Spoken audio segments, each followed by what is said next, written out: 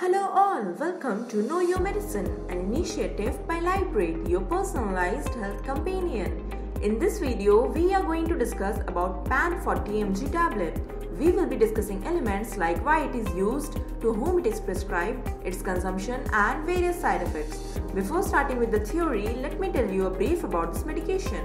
Pan 40 mg tablet is a proton-pump inhibitor drug that treats gastrointestinal conditions including Gastroesophageal Reflux Disease, stomach ulcers, peptic ulcer and acid reflux.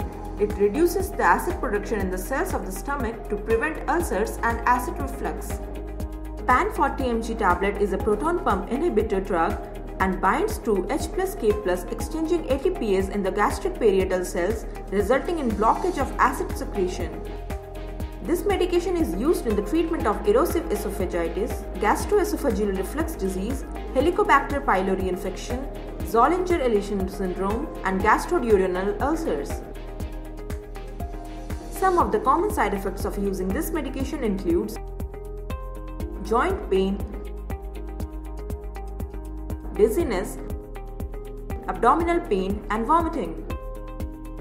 Pan 40 mg tablet is usually prescribed orally once or twice a day depending on the condition under treatment. Follow the prescription carefully and avoid instances of overdose. Warning: please do not take this medication without consulting your physician.